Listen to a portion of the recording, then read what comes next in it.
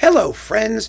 This is Dave Hurwitz, executive editor at ClassicsToday.com, here with Ripe for Reissue. And the object of my ire at this particular point is this, which I cannot believe is not available anymore. The Tchaikovsky Symphony Cycle, including Manfred, very good Manfred, with Bernhard Haitink and the Concertgebouw Orchestra. Now, Tchaikovsky, because he doesn't seem to be, as popular as some other composers these days, seems to be going in and out of print with alarming rapidity, especially boxes containing the complete symphonies. There was a time in the 60s and the 70s, even in sort of the beginning of the 80s, when Tchaikovsky cycles were coming pretty thick and furious. There were, all the major composers, conductors, or most of the major conductors did them. Everyone did 4, 5, and 6, but even complete cycles. You had Bernstein, you had Abravanel, you had Timirkanov, you had Abbado, you had Haitink here, you had Karajan. There were more, and there were the Russian ones. There was like Svetlanov, and there were more Russian ones than that on Melodia, but they were always sort of hard to deal with. And there was Rostropovich, and there was Muti, and everyone was doing it. Go find them now.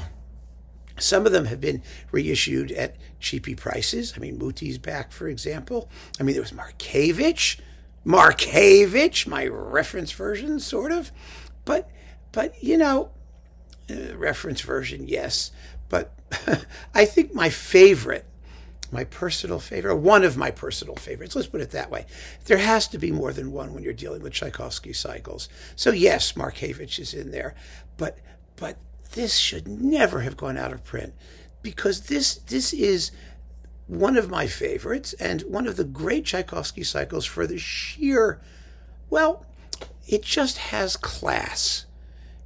Tchaikovsky can be played in a very vulgar way. He really can, because of the billowing gouts of passion.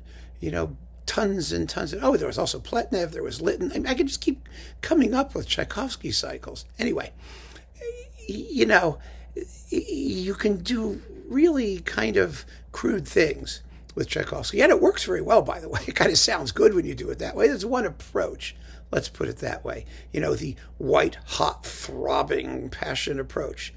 And it's a good one and a valid one. But there is also the more musical, shall we say? The more structurally informed. Okay, the emotional temperature may be a little bit lower, but you can make up for it. You can make up for it in pacing, in long-term structural cogency, and you can make up for it when you have an orchestra like the Concertgebouw that plays like gods. It's just so beautiful. And the passion in Tchaikovsky is built in. You should never downplay it. You have to let it do its thing. But once you let it do its thing, it's just, you can focus on some other aspects of the music, because it's great music and it has other aspects. It's not just, passionate hysteria. There's intimacy. There's happiness. There's ebullience. There's sadness. There's darkness. There's nostalgia. It's the whole enchilada. It's the complete package. And so a set like this was made when Haitink was at the top of his form, the orchestra was at the top of its form, and Phillips was at the top of its form recording in the Concertgebouw. And that was a big deal, because right after these great symphony cycles got made with Haitink, they went digital, as did everybody, and that knocked them back 10 years as far as I'm concerned, because most of their digital recordings sounded just horrible. Absolutely horrible at the beginning of the digital era. And Haitink's remakes, not of Tchaikovsky, fortunately, sounded horrible. There was the remake of the Mahler 7, and there was another Bruckner 9, and Colin Davis did all kinds of stuff with the Concertgebouw. There was like pictures at an exhibition and an 1812 overture and all this other stuff. It just sounded dreadful, absolutely dreadful. I mean, they figured it out eventually, several years later, but these were caught the orchestra and the conductor at their peak. And this cycle is so gorgeous. I mean, I've already talked about like the Tchaikovsky Fifth, which is one of my all-time favorite recordings of that piece.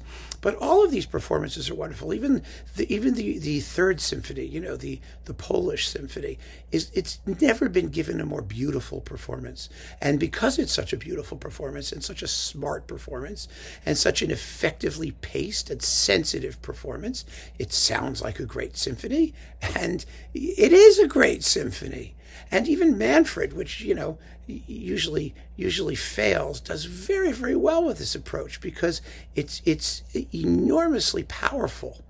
And it doesn't dawdle, it doesn't drag. Haitink doesn't try to do things with it, that show that he has insecurities about the music. Like cut it or add tam-tam crashes. He just plays it fabulously. And voila! It works when you do that. Isn't that a marvel? You also get like a whole bunch of shorter works in here. There's Francesco da Rimini, a really good one, and the March Slav and the 1812 Overture without cannons, granted, but again, it's part of the approach. It's very effective. The Capriccio Italien, the Storm, Romeo and Juliet, and I really, really, really, really loved this set, but you can't get it. So what the hell is going on with Decca? Why would they? I mean, Decca, interestingly, Decca has a bunch of Tchaikovsky cycles, right? They have the Loren Mazel, which I don't think is available. They have the Zubin Mehta, which I don't think is available. I mean, maybe in big boxes or something. But they seem to be out of Tchaikovsky. And, I mean, let's just say, and they have the Phillips catalog, which means they have Markevich and they have Haitink. Well, okay, they're spoiled for riches, no question about it. But Markevich is out of print too. And isn't there somebody at this label who says, wow, we're one of the major labels in the history of the universe. We have all of these fabulous performances. And shouldn't we have readily available at all times 2 Tchaikovsky cycles?